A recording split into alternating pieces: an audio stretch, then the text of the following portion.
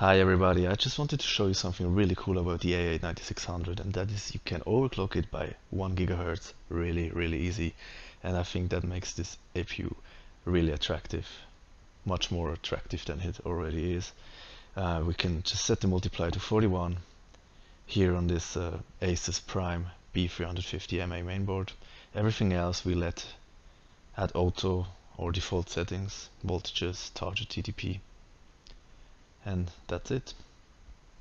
We restart it and see if it's stable. We can check it in CPU set, but on the left we see a 32% overclock, which is great.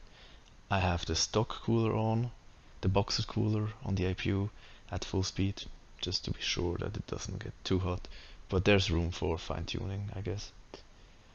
So we let the CPU set benchmark run to see if it's more or less stable, and it looks like it is. We now have a APU that is faster than an Athlon X4 950, which is pretty cool, I have to say. And after this we can have a look how the overclocked APU behaves in Battlefield. So on the right we have the 4.1 GHz and on the left the default.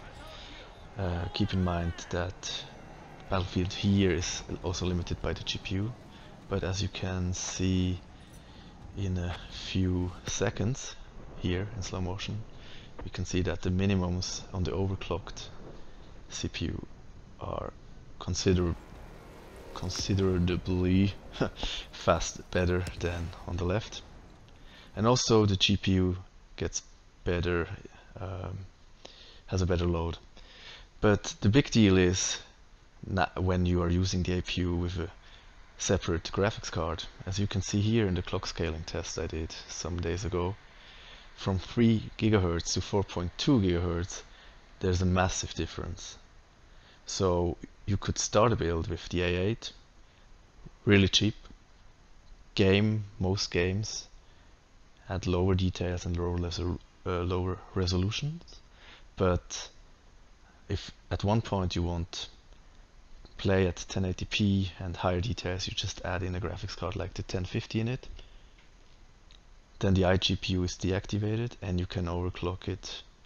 You can overclock the APU to 4.1 or even more. I haven't tested it, I hadn't time, or even more, and you have a really great upgrade path. And from there you can at one point switch to Ryzen and then take another graphics card and so on. So pretty cool.